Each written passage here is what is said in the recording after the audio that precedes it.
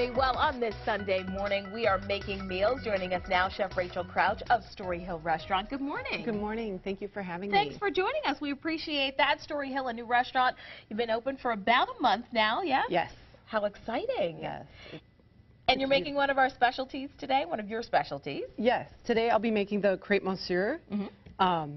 Do you want me to just get... Absolutely. Tell us what you're doing as you go. And the recipe for the batter is actually on the website just to speed things up for television. So what we're going to do is take a little bit of batter here. Now, does someone at home need to have this big, huge specialty? Yes. This is a crepe machine. Okay.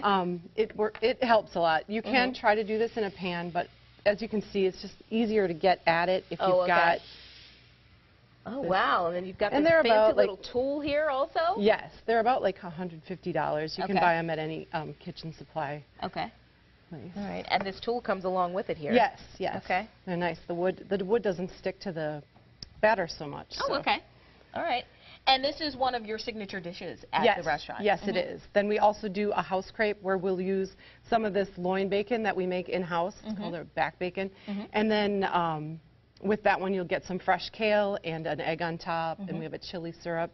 This one, with the crepe monsieur, traditionally you would find it with ham and cheese and the pickles. Oh, so I see here.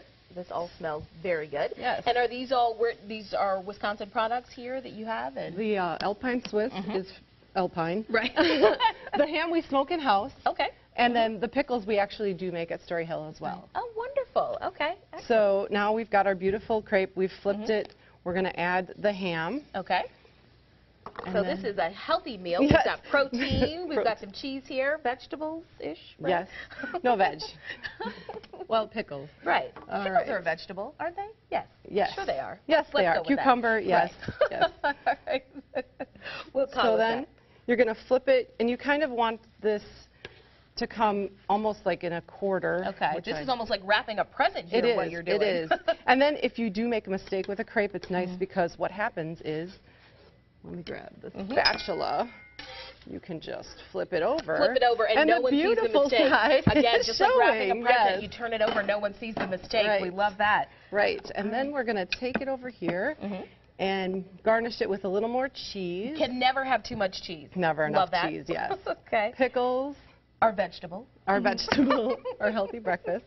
And then this is a Dijonnaise sauce, which we'll drizzle right over the top. And voila. Wow, that is excellent. Wonderful. Rachel, thank you so much for joining us this morning and sharing this crepe recipe with us. We do appreciate it. If you would like to see this recipe, we have put it on the food page of our website, WISN.com, and we have also posted more information about Story Hill.